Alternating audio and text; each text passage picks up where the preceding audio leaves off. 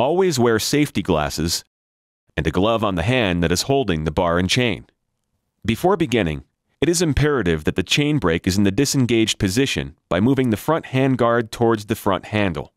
Only a dealer can replace the cover if you remove it while the chain brake is engaged. Remove the bar nuts and the clutch cover.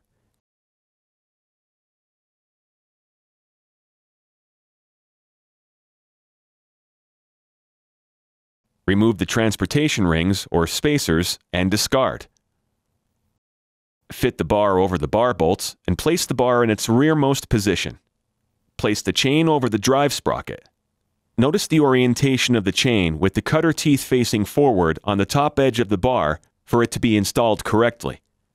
Locate the drive links in the groove on the bar.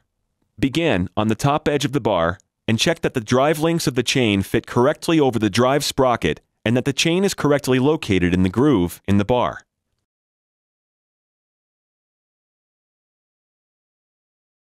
Place the chain adjuster pin in the clutch cover into the hole in the bar, then fit the clutch cover on the unit.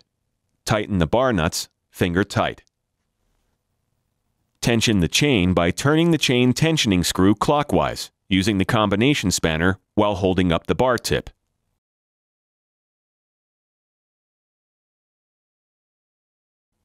The chain is correctly tensioned when the bottom of the drive link can't be visibly lifted above bar, but the chain can still be turned easily by the hand. Tighten the bar nuts with the combination spanner. Do not over-tighten. When using a saw with toolless tensioning, turn the handle 1/2 turn counterclockwise and then use the thumb wheel to tighten the chain.